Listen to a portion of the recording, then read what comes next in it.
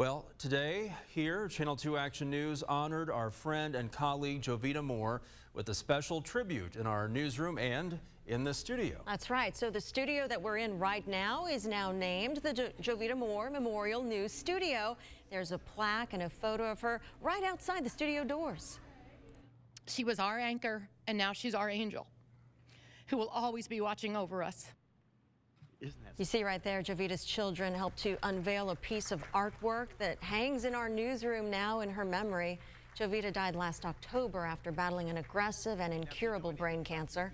Cox Media Group established a memorial scholarship fund and internship in honor of Jovita, and at least 3 journalism students will receive the scholarship in her name. So what a legacy. A great legacy, and so great too to see her mom and her kids here today, and we're happy to say it all seems like they're doing great.